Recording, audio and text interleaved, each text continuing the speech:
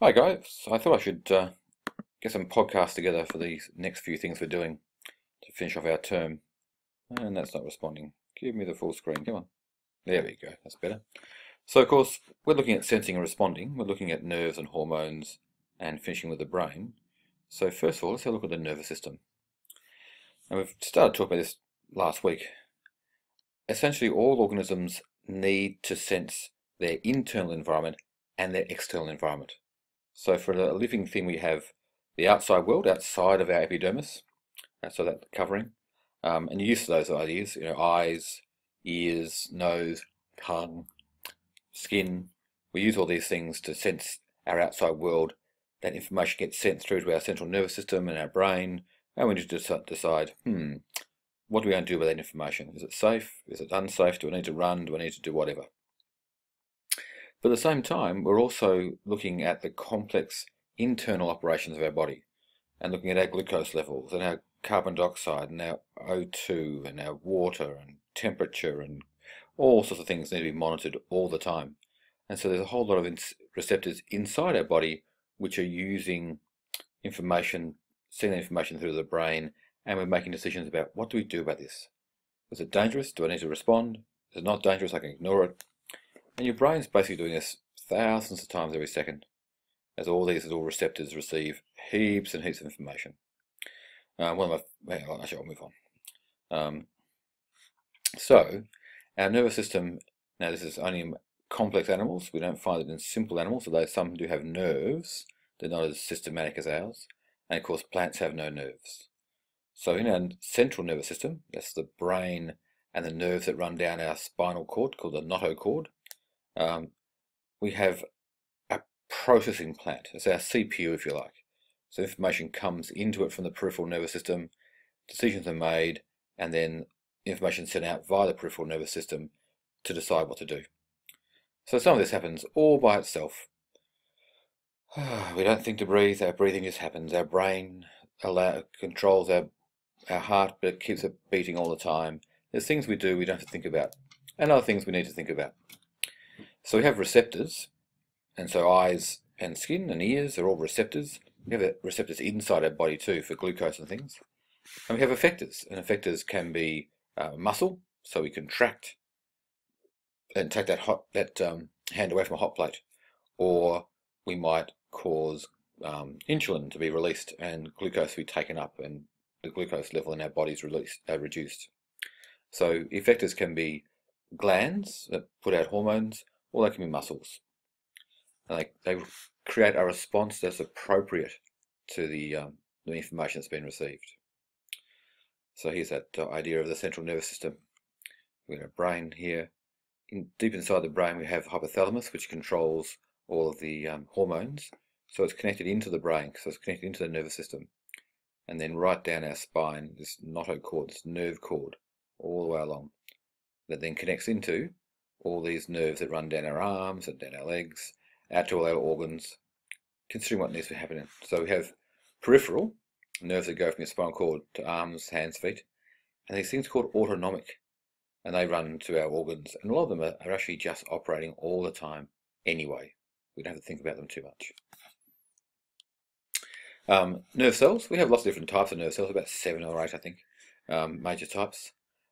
But essentially we have sensory nerves, nerves that bring information from our receptors to the central nervous system, and then motor nerves, nerves which carry information from the central nervous system back out to those muscles and glands and organs and determine what's going to happen next. And of course this is the sort of thing you're trying to make for your modelling, creating a model like this with all those parts in it, explain what each of the parts does. Just a add for the homework you've got.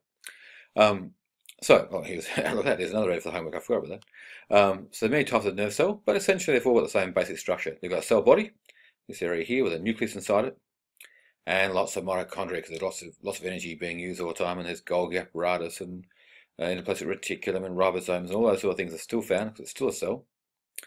We have dendrites reaching out, and they could be reaching out to the back of the eye, they could be reaching out to another nerve. Then the axon runs down the middle of this nerve, out to these axon endings, and these terminals might connect to a muscle, they might connect to a gland, or they might just connect to the next nerve in the system. And then wrapped around all of this axon are cells called Schwann cells, and they make a product called myelin sheath, which is very fatty in nature, and it insulates these little areas here. These bits between them are called the nodes of Ranvier. We won't worry too much about those at this stage, but they aren't continuous, they form blocks, and they insulate that so that the message can run down here and not go sideways, remembering that inside your body you're all wet, so there's plenty of water to take an electrical message somewhere else. Sorry, I'm resting this on my knees and I'm rocking back and forward, sorry. And then at the end we have these synapses. So we get to the end of the axon, and you've got to send a chemical message to whatever's next. So electrical message runs down the axon, and then out the synapse we send some neurotransmitters. So remember, your homework at the moment is to create some sort of representation, be it physical or a poster or something on an animation, that sort of thing.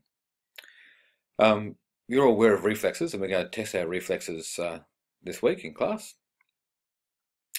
And also your reaction times.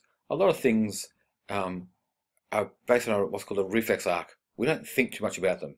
If you put your hand down on a hot object, you really don't want to be wasting time having your brain, not that it would take very long, but still having your brain think, that's hot. I should remove my hand. Ouch. You really want that touch to go, oh, and reflect straight away. So there's our receptor hitting the hot plate, sends a message along a sensory nerve into the central nervous system, but into the spine. There's an interneuron there connecting out to the motor nerve, which runs out to that muscle and causes the hand to let go. So it's automatic. It's protective. All those things are protective. You're blinking, of course, I'm not going to do it because I'm doing it to myself, so I can't. Tickling, you can't tickle yourself for the same reason, but those sort of responses are protective. And so they don't need a lot of processing time. They're straight into the central nervous system, into the spine, and straight out again, and a response is made.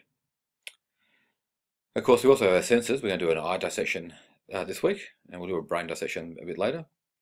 So we're looking at all these parts of the eye. The light comes through the lens and is focused on the back of the eye. There's a little blind spot where the optic nerve joins in. We might go see if we can find our blind spots. It's quite doable. We'll have a little play with that. We're going to cut up an eye and see if we can find all these things and find that lens, find all these parts. But the optic nerve, really big, thick nerve, as you'll see when we cut it off the eyeball, but it's only short, straight into the brain. The brain's just right behind the eye. So lots of nerve tissue rain down it because you're getting lots and lots of light information all the time.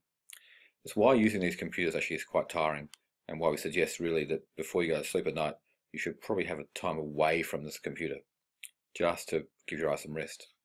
So we're going to look at what our eye does with that. We also have the ear. So there's the auditory canal.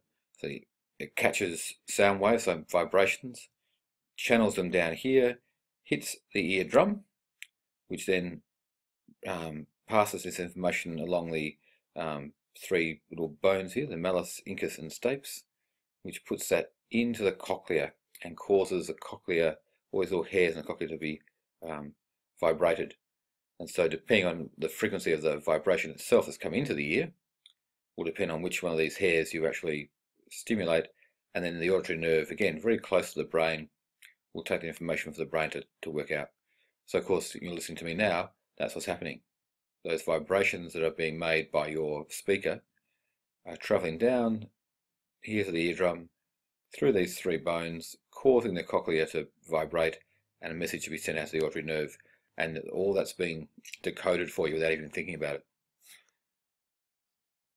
The nose also contains chemoreceptors, so across the top of the palate here. And these work in conjunction with chemoreceptors in the mouth, which should be next. Oh no, I didn't put the mouth in.